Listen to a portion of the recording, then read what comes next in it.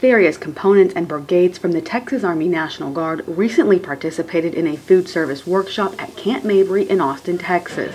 The 5-day workshop was an opportunity to train on field equipment, learn administrative procedures, and focus on culinary skills through hands-on training.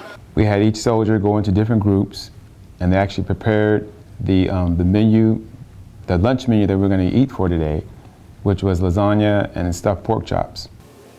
With the help of a containerized kitchen that sets up and tears down just like a puzzle, those in the food service MOS can serve breakfast, lunch, or dinner while in a field environment and feed up to 900 people at a time. For one soldier who prepares and cooks food for the military, this is more than just a passion. My father was in the Army for 20 years as a cook. It kind of carried on the family tradition. I enjoy cooking very much. Preparation of food, it takes time, but it's enjoyable. Designed to run off a set menu that includes a variety of different foods, one of the main challenges for those working in the containerized kitchen is ensuring their fellow soldiers get a hot meal. Like if your units move further away, you have to move with them in order to be able to feed them so they get hot chow instead of cold chow.